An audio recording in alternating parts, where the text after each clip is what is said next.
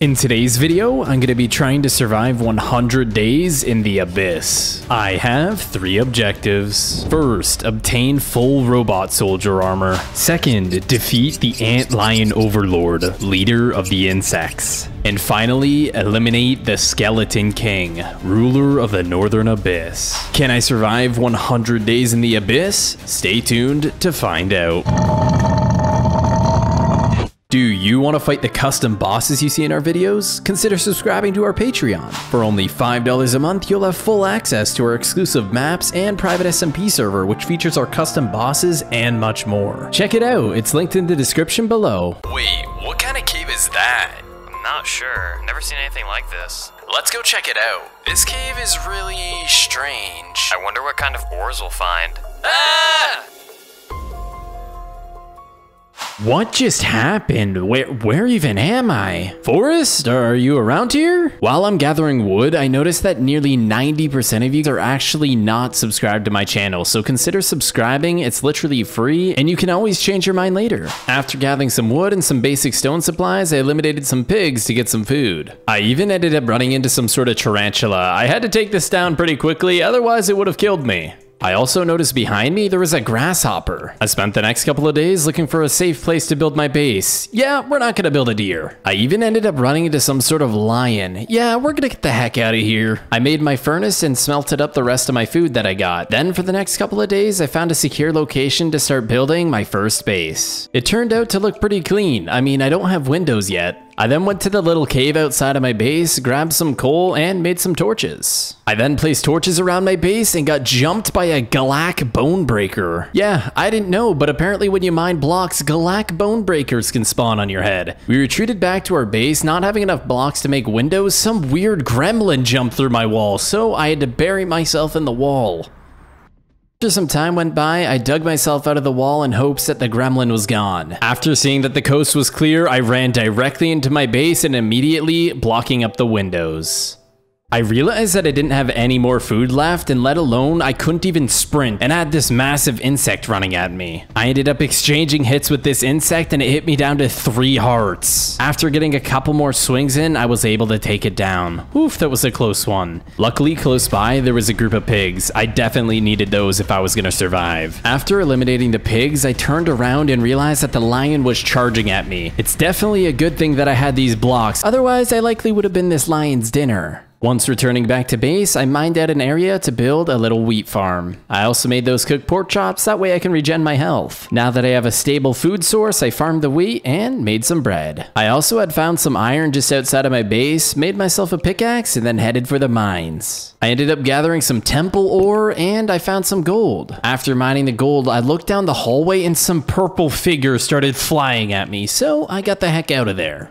I ended up placing a wall right beside me so that purple figure couldn't get me while I crafted a crafting table and some furnaces to make my iron. And as you guys can see, we ended up getting enough iron to make ourselves a shield, a chest plate, and leggings. After a little bit more mining, I found myself a big vein of iron here and smelted up the rest of the iron armor that I needed. I smelted up my iron boots, helmet, and axe. On day 10, I made it back to my base, and when I walked up, I realized my door was open. Someone had been here. When I walked in, I saw a sign and it says the insects will get you.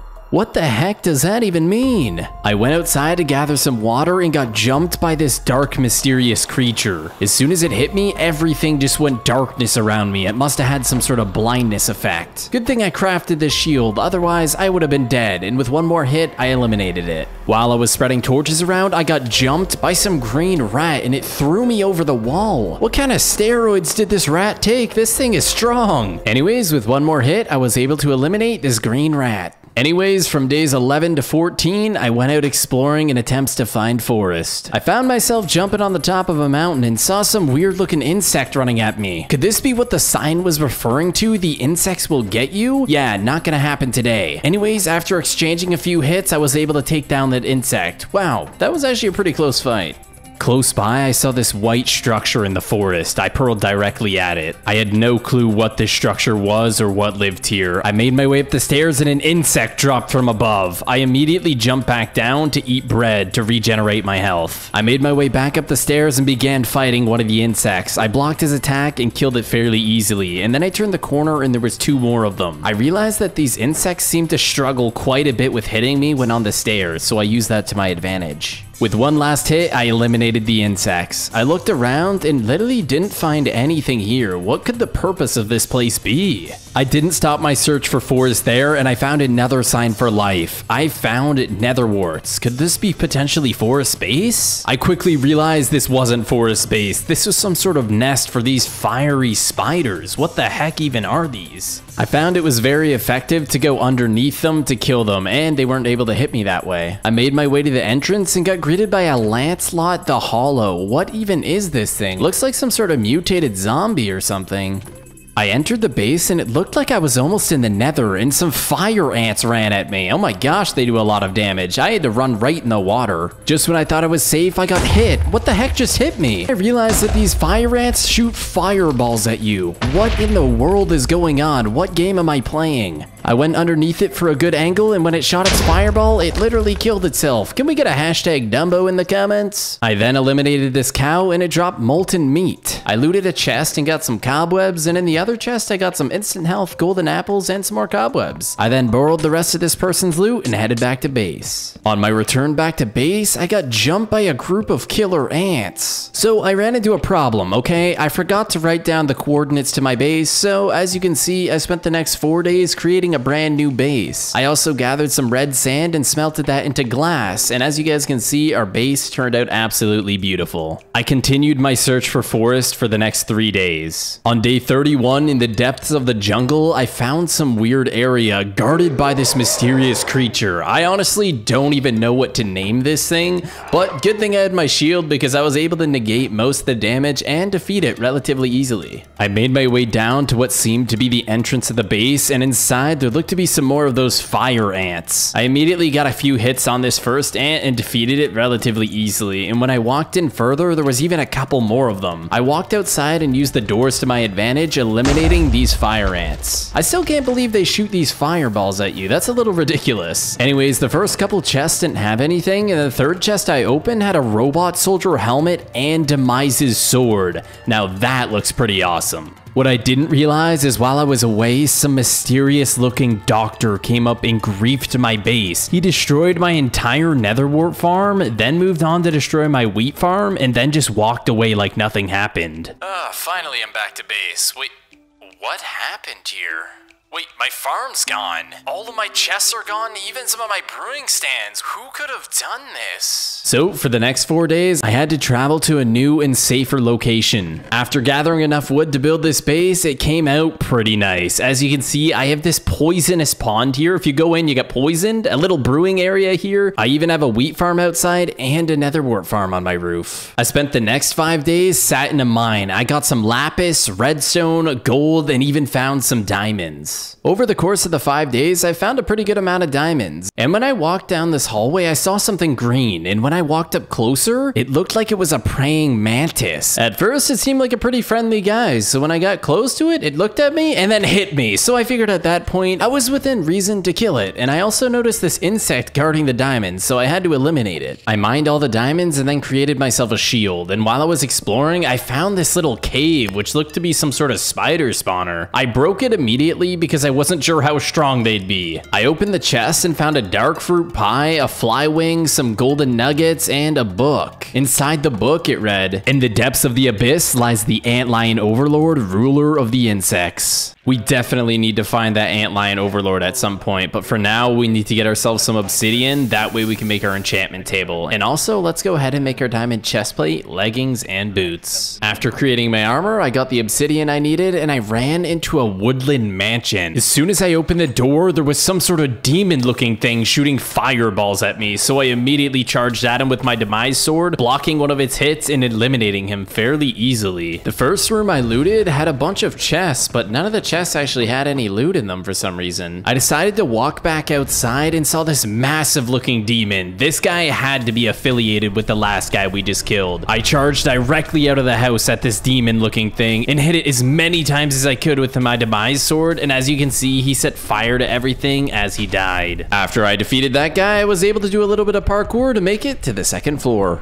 I had no more food left, so I had to borrow the cake that they had left out on the table. Thanks. I looted one chest in this room which didn't have anything, but when I opened the other one, I found some robot soldier boots. Let's go. And after a little bit longer on day 55, I had finally arrived back at base. I made some brewing stands and got some water bottles to brew potions. While brewing potions, I farmed up my entire netherwart farm and enchanted my robot boots, helmet, and chestplate. For the next 5 days, I went out exploring for the Antlionoverlord. I found myself at the bottom of the tunnel, and then text came up on my screen saying the Antlionoverlord. I knew it was close. When I walked in this room, I had finally found it. First thing I needed to do was eliminate all of its guardians. By the looks of it, it's got quite a lot of these. Good thing I'm in a lot of robot soldier armor, otherwise I probably would have died in regular diamond. I went ahead and eliminated a couple more of its guardians, and when I went to fight the Antlionoverlord, it looked like it accidentally hit its own guardians, and then its own guardians started killing him. Also not sure what's going on. It has this blinding ability where it just throws sand at you and then you can't see. And as you guys can see, I took quite a bit of damage there, so I had to use my health pot and eat some food to regen. It also tried to blind me again. Good thing I was out of range.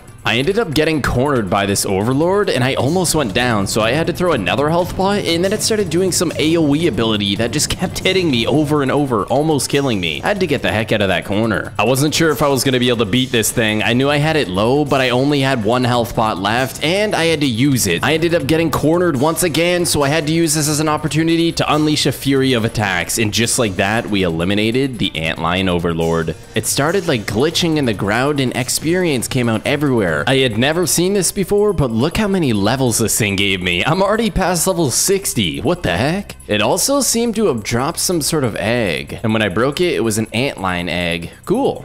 I went to the back of the room to see what was inside of the chest, and when I opened it, there was a rhino shield, robot soldier leggings, a thunder spear, and another book. It's rumored Dr. Zuru has been developing a modified version of the Wither, turning it into a mega boss in attempts to destroy all of mankind. I figured we'd try and test out this thunder spear, and when I hit it, thunder literally striked down and set it on fire. This thing's insane. While I was returning home, I saw someone. Could that be Dr. Zuru? You will never find Forrest. He's gone. This can't be good. It looks like this is Dr. Zuru in Yas Forest. I knew what this meant, and it meant war. We had to get prepared for this. So I went to enchant my Thunder Spear and found out you couldn't enchant that. But I did, however, enchant my robot leggings, pickaxe, and my Rhino Shield also wouldn't enchant. I finished brewing my strength and instant health in preparation for this fight. I went ahead and put torches all around my base, and then I surrounded my entire base with protective cobblestone walls. I went out exploring for forests for the next 5 days, and after climbing up this hill, I found a big cabin. Could Forrest possibly be in this cabin? Let's find out. After walking up the stairs, I saw a gravestone that said RIP Forrest. No, this did not happen. And when I turned around to go up the stairs, I saw Dr. Zuru. You'll never catch me alive. As soon as I walked up to get Dr. Zuru, he spawned this green creature on me, but I killed it pretty quickly. The issue was my thunder was making everything burn down, which was making it a lot harder to catch up to him. When I went up another set of stairs, he spawned a level 3 Gekken on me, which almost killed me. Good thing I had brewed these health pots prior. Since the entire staircase got broken down, I had to use brick to build up, and Dr. Zuru jumped out of the window and started running away. I was not going to let him get away, so I drank my speed potion and began the chase. As I was getting closer, he shot an arrow at me, which slowed me down a little bit. I ended up chasing him for a couple of days and found myself in a massive jungle biome, and when I walked straight, I fell into some hole. I went to the bottom of it and looked around and saw a massive troll walking at me, so I drank my speed and strength in preparation. It shot something at me and got me to half HP. Oh my gosh, how much damage does this thing do? I realized when I was refilling my potions that I had no helmet. Somehow this troll had broken my helmet. Good thing it didn't have much health. It just ended up burning. Anyways, we walked up to the top to look for Dr. Zuru, and he looked to be long gone. While I was traveling back home, I found some sort of beehive what seemed to be honey coming out, but I saw a chest at the very top. And when I walked over to this other one, there seemed to be a chest inside as well. When I opened it, I found some diamonds, a horn of bee summoning, and some gapples. And the other beehive had a robot soldier chestplate and some more diamonds. And on day 90, I finally made it back home. I wanted to get some brewing and enchanting done, but first I had to eliminate this scorpion that was outside of my base. I also went ahead and harvested my entire wheat farm and got a crap ton of bread from it. I ended up enchanting my helmet and boots. I traveled for 3 days and found a massive temple. I was hoping that this was Dr. Zuru's. When I walked up the stairs, I saw the Skeleton King, and I knew I had to eliminate this thing before it destroyed all of mankind. When I got close, a Skeleton's King Paladin spawned on me and almost two-shot me. That thing does insane damage. I walked up to try to kill it, and it almost two-shot me again. This thing is no joke. It does way too much damage. I walked up the stairs and got a couple good hits on the Skeleton King and fell down and almost died, and I had to use my last health potion. I figured this was do or die. I gave everything I had and eliminated the Skeleton King and ran away. I knew I had to take down Dr. Zuru, so I popped my strength and speed potion. I ran up the stairs and spawned in my horn of bee summoning, but the bees didn't actually help. I ate food to make sure my health regens, and he hit me once and did half my health, and he hit me again and got me to 1 HP. But we were able to eliminate Dr. Zuru. I spent the next 3 days traveling back to Forest's gravestone to tell him that I eliminated Dr. Zuru. Painful?